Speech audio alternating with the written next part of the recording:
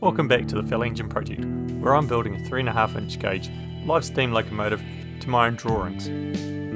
On this episode, I machined the traction horn blocks in situ.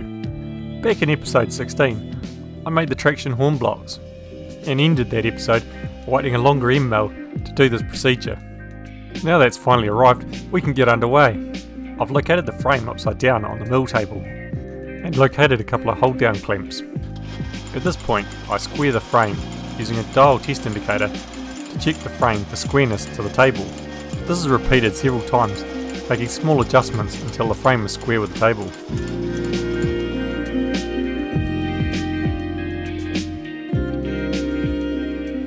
I'm using a 10mm solid carbide end mill to make the cuts. Solid carbide end mills are more rigid than high-speed steel, so with the long reach required for this procedure, deflection will be minimised. I start work making very light cuts at about 0.1 of a millimetre or even less. This minimises vibration of the frame and deflection of the end mill, and these are important to getting a smooth parallel surface.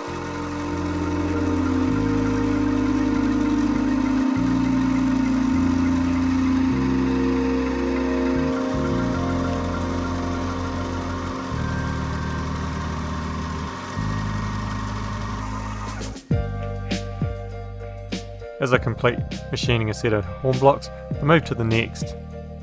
I use the digital readout to ensure the horn blocks are machined accurately to size.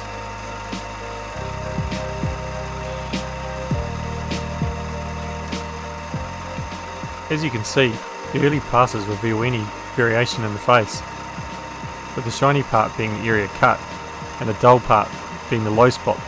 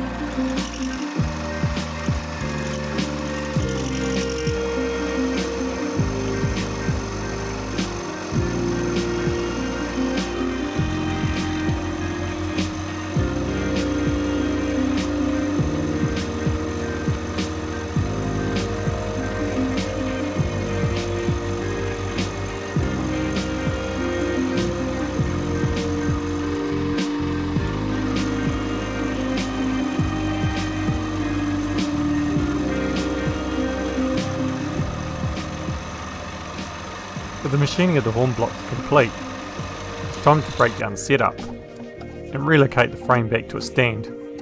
One thing we haven't covered yet is the end mill can only cut so much of the horn blocks before running into the frame. So once it's back on the stand, I'll need to hand file the last piece of the horn blocks. During the breakdown, you can get a good view of the clamping setup, with step blocks located on top of 1, 2, 3 blocks, and parallels located directly under the frame where the clamps are pulling down. This was to ensure the frame wasn't distorted. Locating the frame back on the stand is a relatively simple procedure, with just a couple of screws in one end to hold it in place.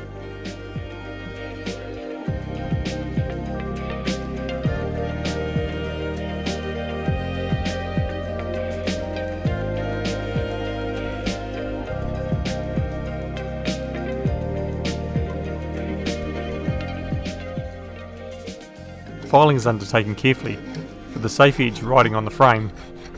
The material is removed slowly until a protrusion is flush with the face of the horn block.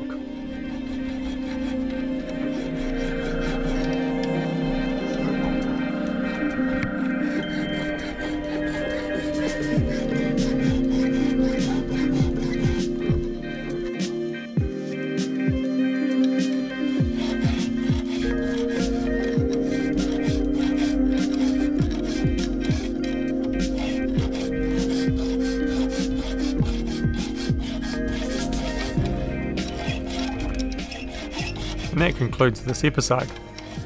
On the next episode, I'll be making the axle boxes.